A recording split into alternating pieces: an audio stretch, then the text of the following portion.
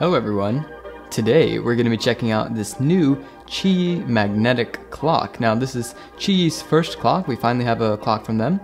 And it is the second mass-produced magnetic clock. This is my first clock ever and I'm excited to get into it. So let's check it out.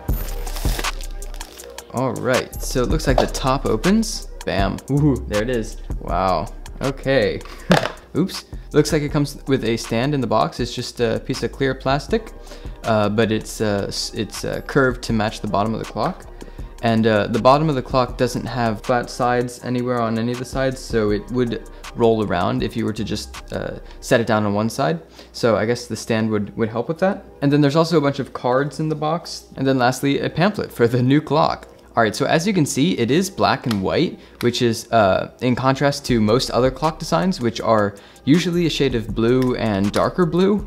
But I really like the contrast of the black and the white, honestly. You also have these nice red accents for the 12 o'clock, the solved state, I guess. They just look like two red dashes, but I like the accent. It's nice, and it stands out really well on the white side. Not so much on the black side. It's a lot harder to see. Maybe it would have been nice if they used a brighter shade of red or something, because it's definitely a lot easier to see on this white side. But I mean, I still like the effort. So either way, the pins are magnetic. They feel nice.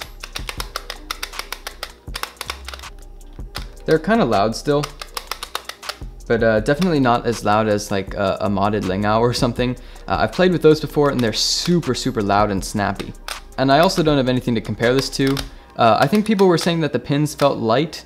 Well, they're definitely lighter than the magnetic Lingao I tried in the past, but I don't think they'll be a problem. And now the gears are also magnetic too. Wow. Oh gosh. Oh. It's a bit dry and stiff right out of the box, honestly.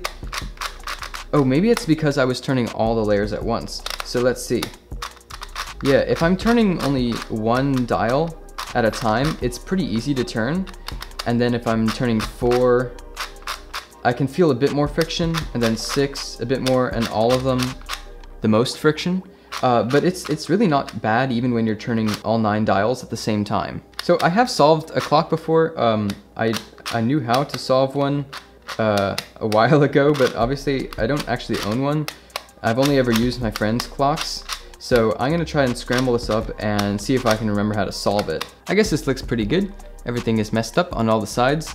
So I guess I'll just pick a side and see if I can remember how to do this. I know that we want to start with a cross, and it looks like on the black side I have 2 cross pieces already solved.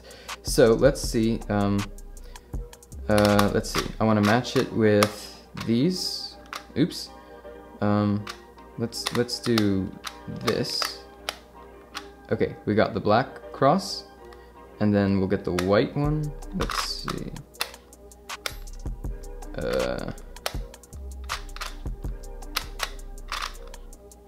Match with all those, and cross. Did I mess up anything? Nope, I still have it all.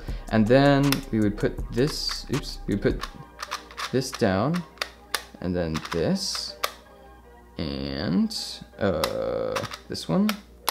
No, I went the wrong way. And then back to the top here, bam. All 9 facing up on both sides. Ha, still got it. This is fun, honestly. I've always really liked the clock as a puzzle, except I always felt that it was a bit awkward to be in the WCA because it's hard to be a spectator puzzle because it's hard to see, you know, everything is vertical and it looks like this when people are solving. You know, it's hard to see what people are doing because there aren't flashy colors. It's not that fun to watch, honestly.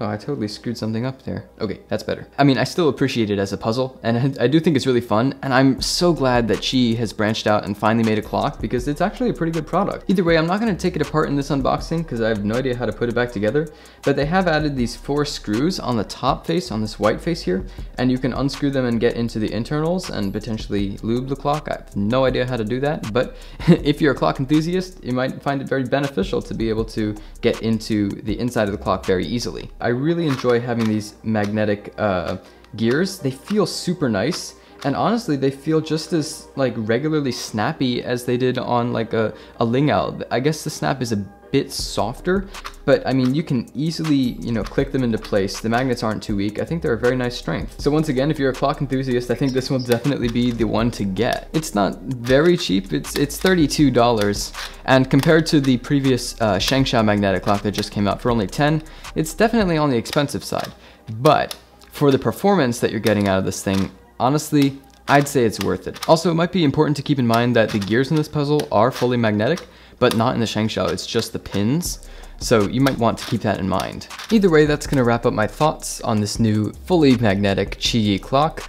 It's my main, it's the only one I have, and I do believe it is the best on the market. I'd like to give a huge thank you to TheCubicle for sending me this puzzle to test out.